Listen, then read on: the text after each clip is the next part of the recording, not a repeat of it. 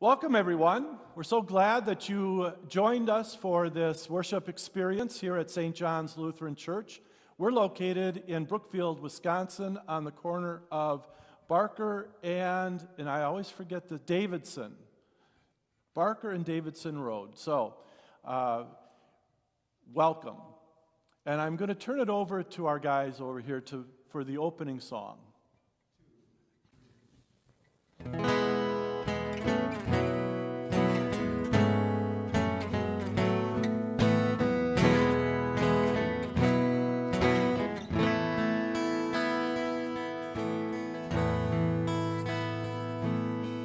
Light of the world, you step down into darkness.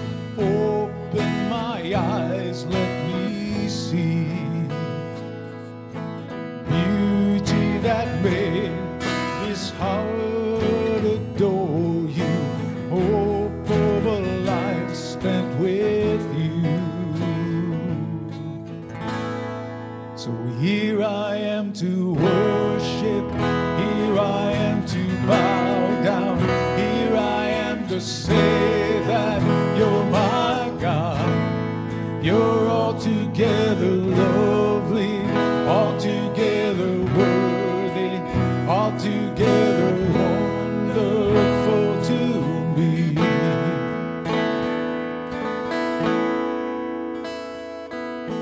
King of all days, oh so highly exalted, glorious in heaven above. Humbly you came from the earth you created, all for love's sake became poor. So here I am to worship, here I am to bow down, here I am to say that you're my God. You're altogether lovely, altogether worthy, altogether wonderful to me.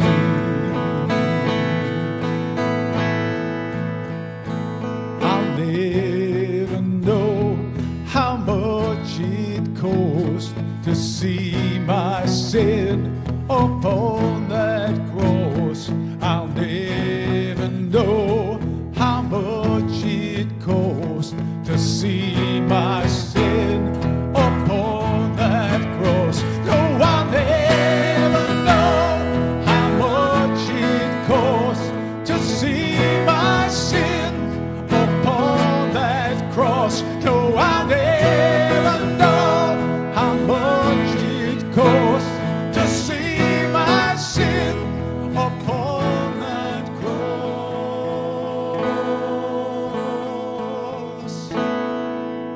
Here I am to worship, here I am to bow down, here I am to say that you're my God. You're altogether lovely, altogether worthy, altogether wonderful to me. So here I am to worship. Here I am to worship. Here I am to worship. Thanks, guys. Amen. Well, we're in the book of Mark. And we've just begun the book of Mark. We started in Advent. And now we're in the first chapter of Mark. And there has been a lot going on in this one chapter. That's what's unique about Mark in the Gospels. Boy, he's right to the point. He moves the action along. So I want to just recap what's been going on in chapter 1. First of all, Mark announces that you're going to hear about the Son of God, Jesus Christ, the good news.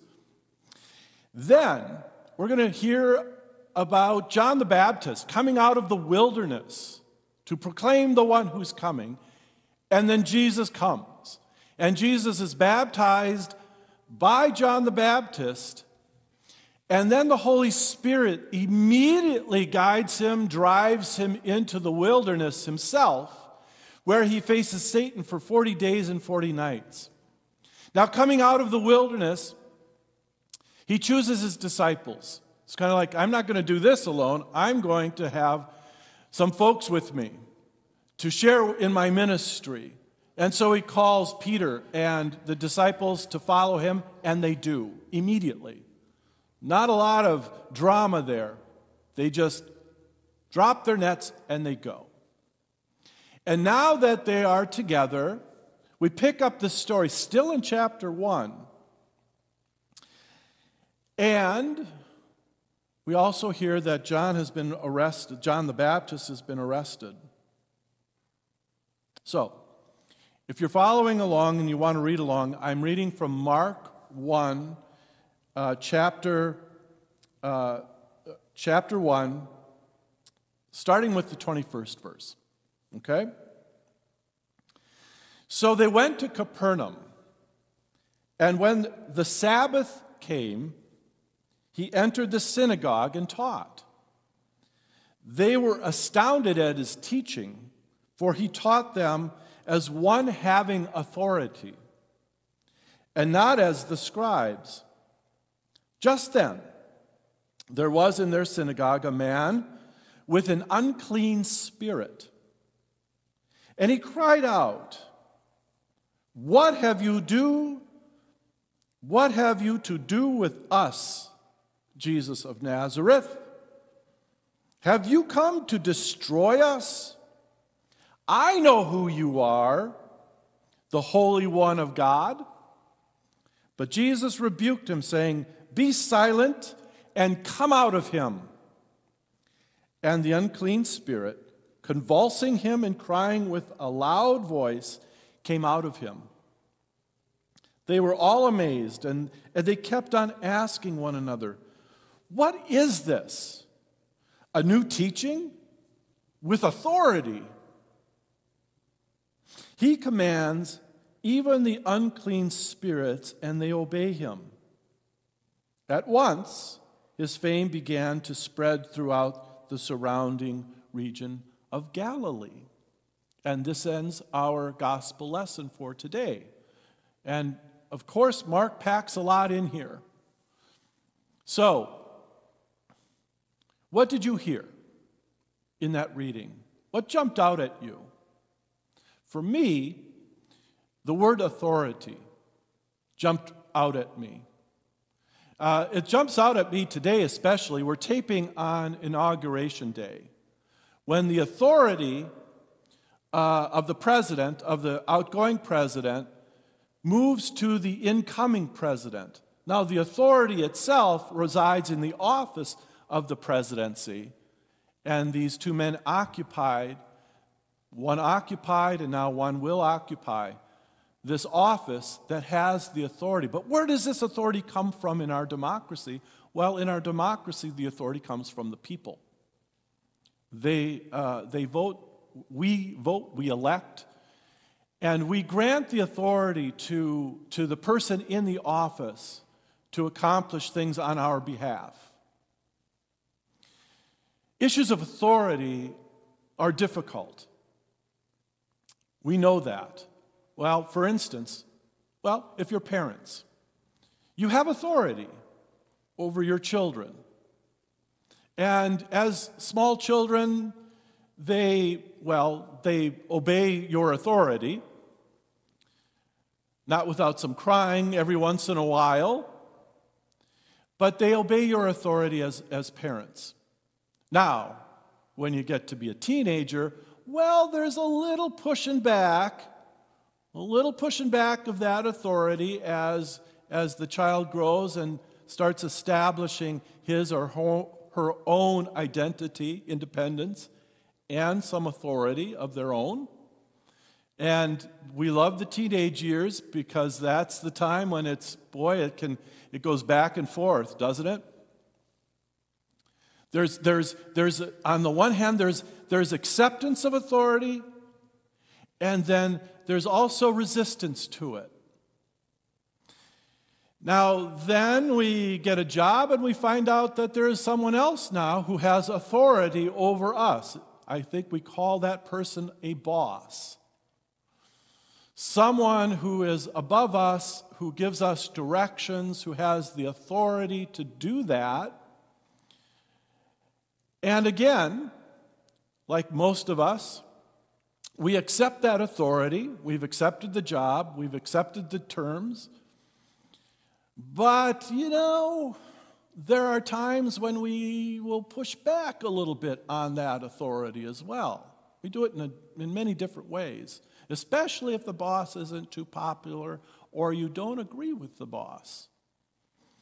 Sometimes we will form a resistance group to that authority figure, trying to gain some power to challenge some of that authority.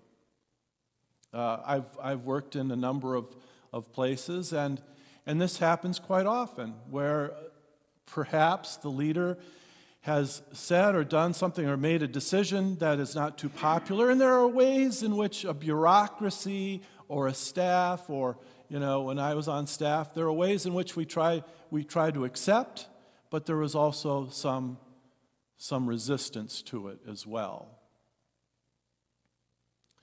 Authority. Who has authority? In a congregation, as a pastor, when I declare the forgiveness of sins, I'm not doing that on my authority. It says, on the authority of Jesus Christ as an ordained minister in the Church of Christ, I forgive you your sins. I don't have that authority. I am a representative of that authority. Now, in the Lutheran Church, Martin Luther also said that the pastoral office is a calling that has been given by the congregation, who has given the office of the pastor the authority to do certain things for the congregation. In the ELCA, once we are not called as a pastor, after 3 years or 6 years, we're considered off the roster, and then we have to go through all sorts of things in order to get back on the roster, meaning that our authority as pastor rests solely on the congregation, not by some special charism or spirit that makes it indelible, that makes it eternal. It's a function of the congregation. It's different than other churches.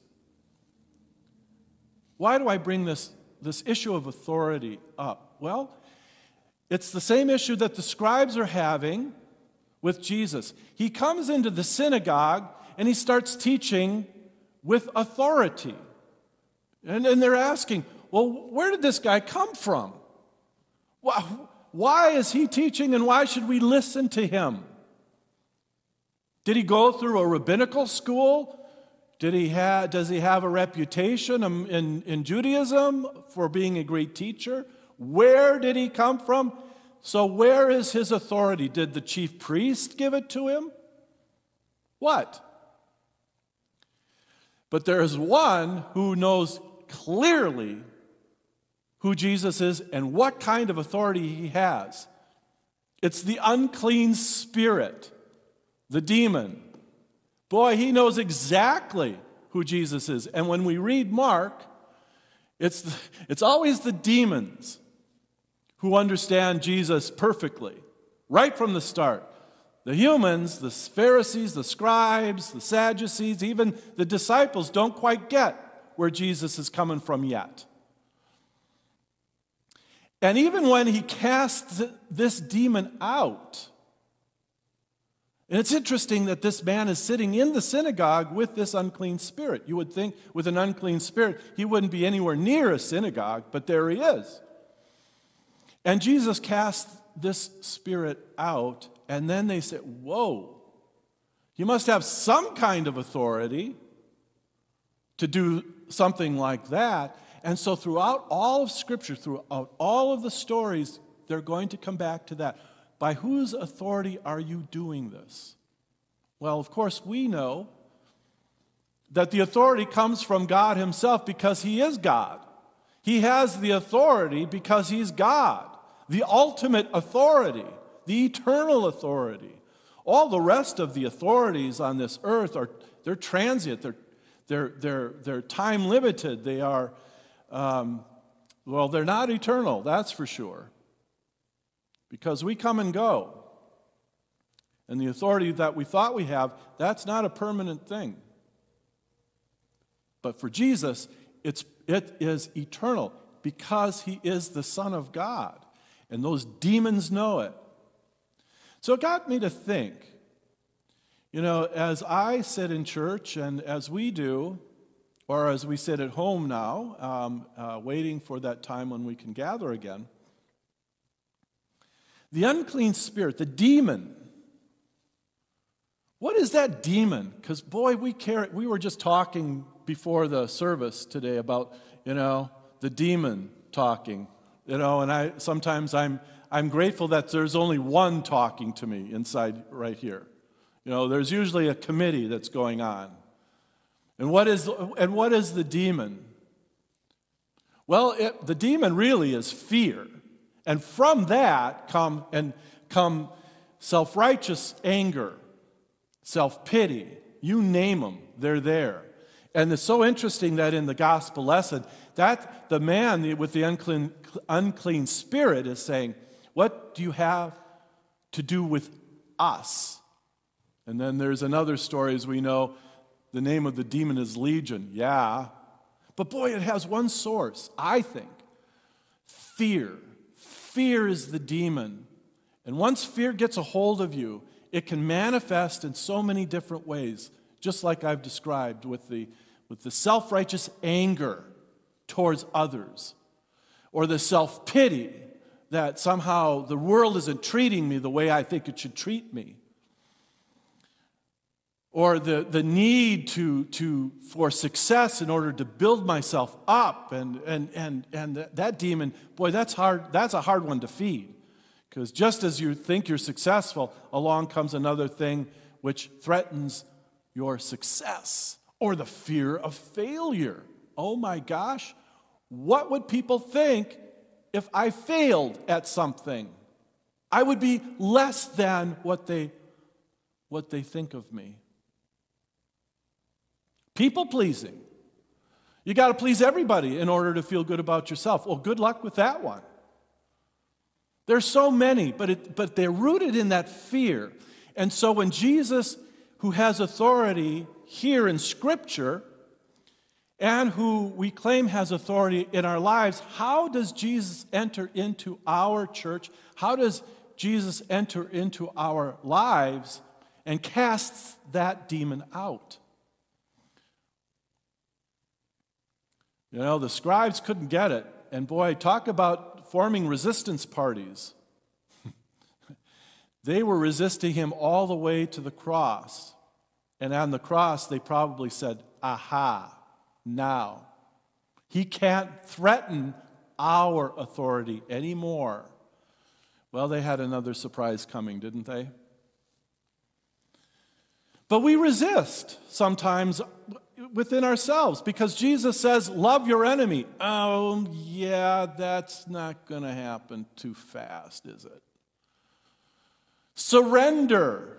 I'll surrender most of the things, but to surrender everything to God, can I keep just a little bit of that self-pity? Can I keep just some of that ambition for myself? Jesus asks us to surrender to him who has authority even over the demons. But we resist, don't we, a little bit? When we come to forgiveness, well, I can forgive. I need forgiveness of some sins, but others, they're not sins. I'm right, and they're wrong, and therefore, yeah. No, Jesus does not come to overpower our demons, but boy, he drives them out when we surrender by love, mercy, grace, and forgiveness. That drives out the fear. It's called faith. I have faith in Christ. I can put my life in Christ's hands. And now I don't have to justify myself to anyone. I only need to love everyone as I love myself. You are no longer my enemy because you too have been created by God in God's image. We're brothers and sisters in Christ. Yeah, driving out those demons. I don't know about you, but I can't do it myself. They're too powerful. I need God. I need to surrender in God. And it's God who casts out the unclean spirit and makes us clean again. He has made us clean through baptism. He continues to make us clean through Holy Communion. He makes us clean by our daily devotion, saying, "Today, Lord, I am yours. Do with me what you will."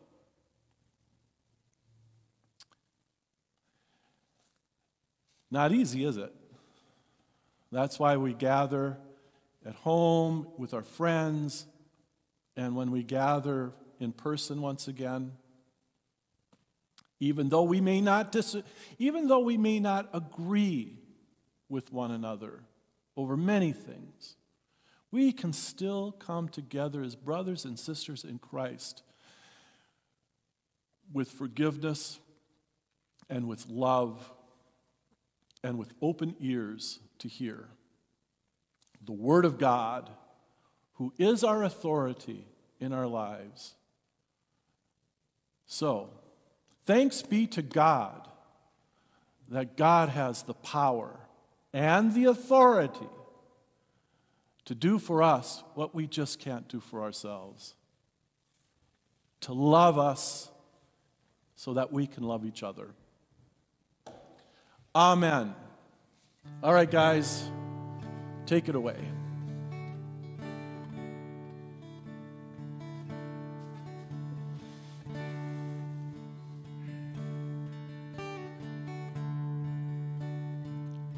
When I am down and oh, my soul so weary, when troubles come and my heart burdened be, then I am still and wait here in the silence until you come and sit a while with me.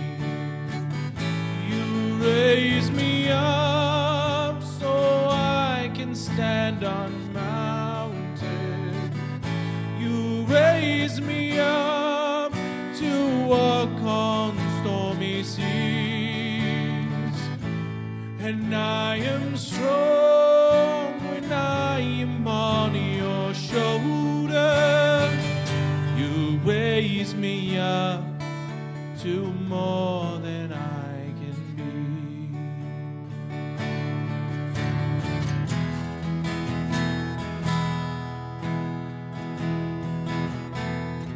There is no life without its hunger. Each restless heart beats so imperfectly. But when you come and I am filled with wonder, sometimes I think I glimpse eternity. You raise me up so I can stand on mountains. You raise me up to walk on stormy seas, and I am strong when I am on your shoulders. You raise me up to more than I can be. You raise me up so I can stand on mountains. You raise me up to walk on stormy seas, and I am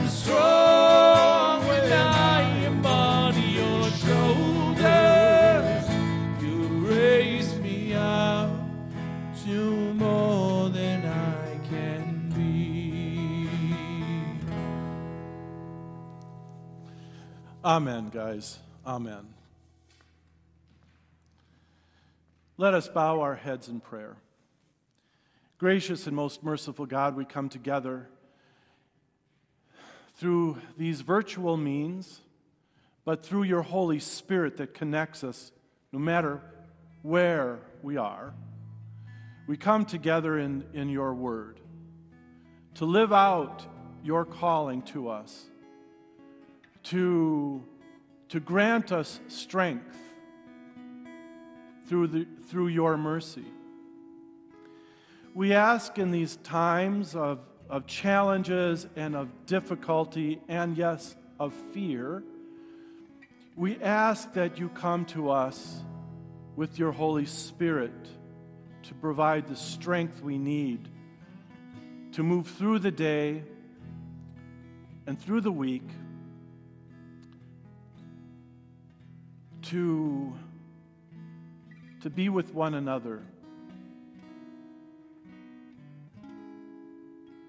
We ask, Lord, in this time that you grant your Holy Spirit to provide healing for those who are sick, to provide healing for those who are suffering from mental illness, to provide healing for those who are suffering from depression, from addiction, and all of those other demons that plague many of us.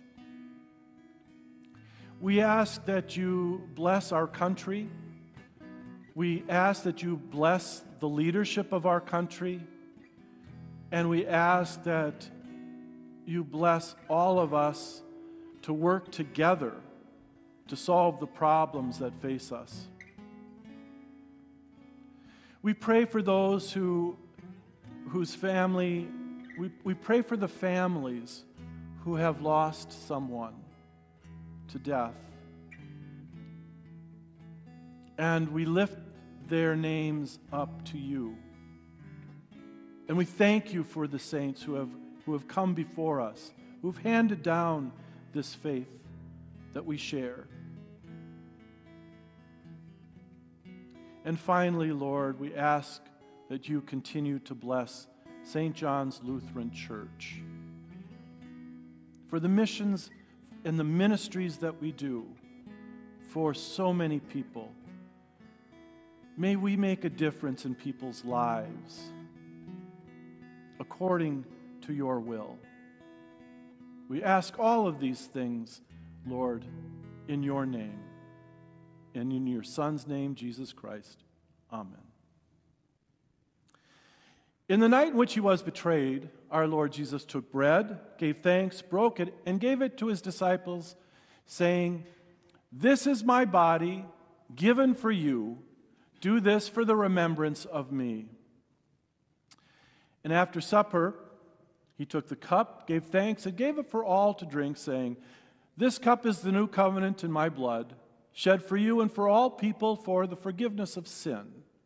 Do this for the remembrance of me." Now, please join me in praying the Lord's Prayer. Our Father, who art in heaven, hallowed be thy name. Thy kingdom come, thy will be done, on earth as it is in heaven. Give us this day our daily bread, and forgive us our trespasses, as we forgive those who trespass against us. And lead us not into temptation, but deliver us from evil. For thine is the kingdom, and the power, and the glory, forever and ever. Amen. The body of Christ has been broken and has been given for you. And the blood of Christ has been shed for you.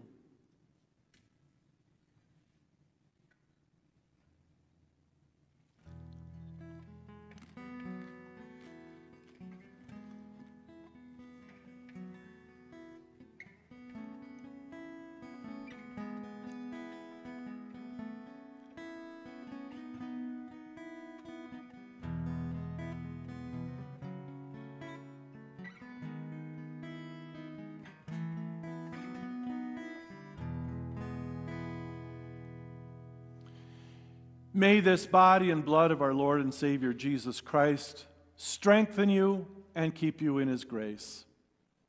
Amen. Guys.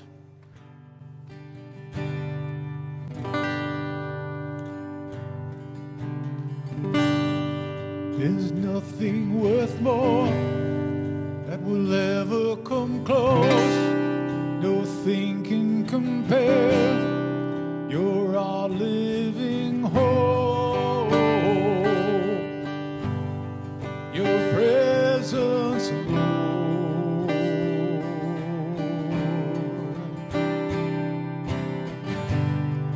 I've tasted and seen of the sweetest of loves, when my heart becomes free and my shame is undone. In your presence, Lord. Your presence, Lord. Holy Spirit, you are welcome here. Come flood this place and fill the atmosphere. Your glory, God, is what our hearts long for, to be overcome by your presence, Lord. Your presence, Lord. Your presence, Lord. Your presence, Lord.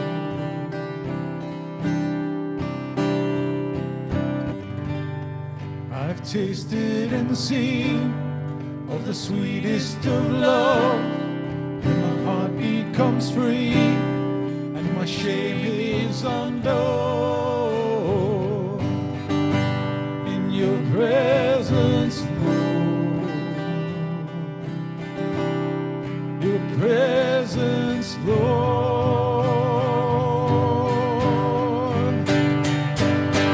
Holy Spirit, you are welcome here. Come flood this place and fill the atmosphere. Your glory, God, is what our hearts long for, to be overcome by your presence, Lord. Your presence, Lord. Your presence, Lord. Your presence, Lord.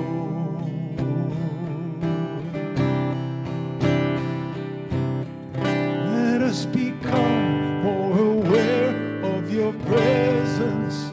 Let us experience the glory of your goodness. Let us become more aware of your presence.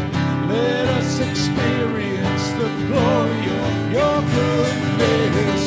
Let us become more aware of your presence. Let us experience the glory of your goodness.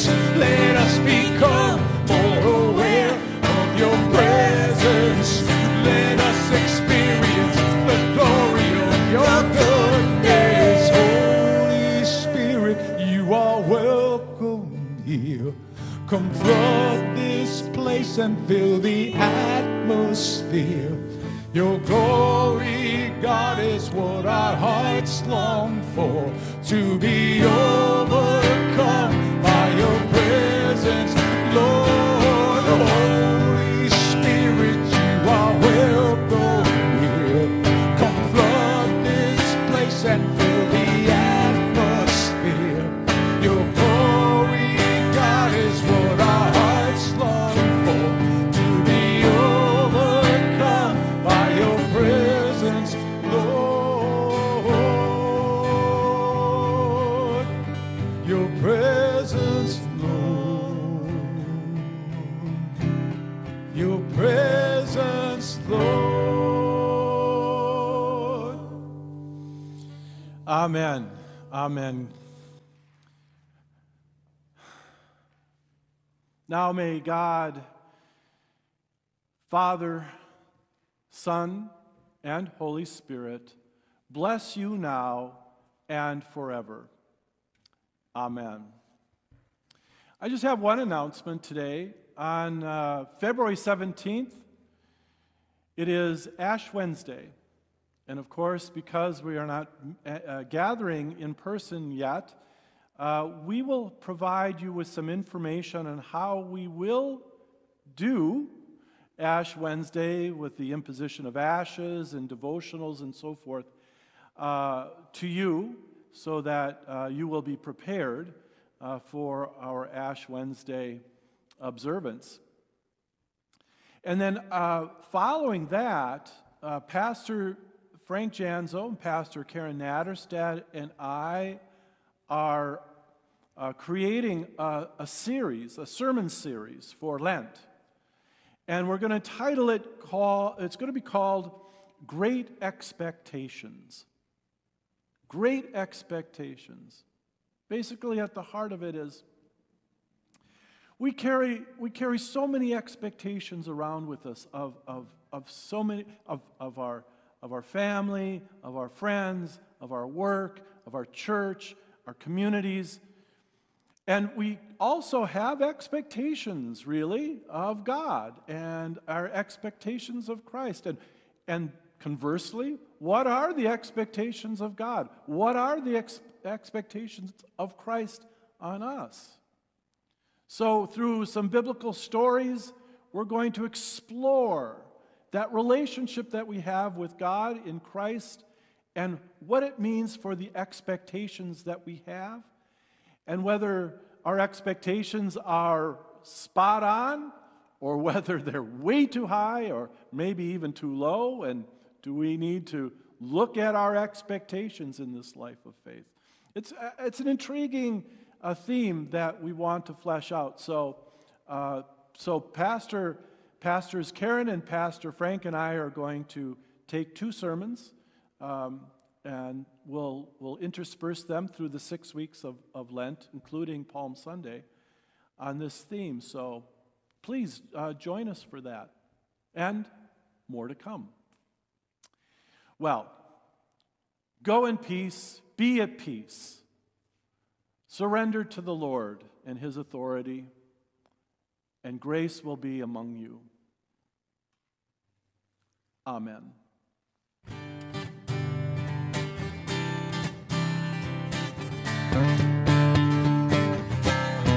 Your